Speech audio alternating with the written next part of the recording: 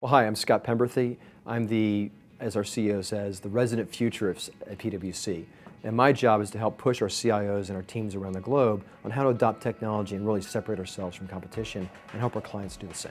So security is absolutely an important factor pretty much in every decision we make at PricewaterhouseCoopers. It was a table stake. We assume that any partner we have has to meet our security standards of those and those of our clients. The main reason we chose Google is not only did you meet the table stake, you far exceeded them, and in addition, you're helping us drive innovation across the firm. First and foremost, we need to protect our clients' data and that of the firm and of our clients' customers where appropriate. At the same time, however, security needs to serve the company, it needs to serve our clients, and has to enable our clients to be agile and responsive to the market. We're conducting business globally, and everyone is constantly under attack. What we have is this very innovative solution where we can actually take the log files that you would typically put into a zip file and just leave them around, and maybe later go into them, something should happen. We can take those log files, which is a tremendous amount of data, and it's just going to get more intense, and we need to absorb that into a cloud. So we absorb that into Google Cloud.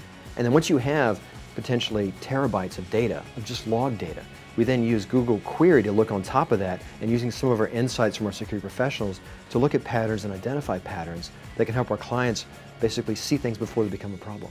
What really keeps us secure is the way that you store data. If you're like most clients, it's just an Excel file or a Word file in a folder, in a safe, and we're really secure because it's like in our data center, we know where it is. That's like stuffing it in your mattress today.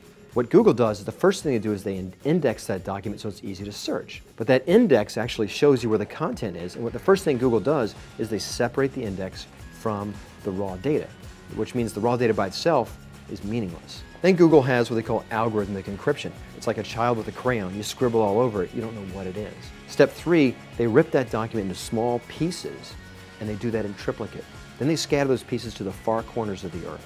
So any data center looks like a jumble of pieces of raw data that's encrypted that no one can make any sense of.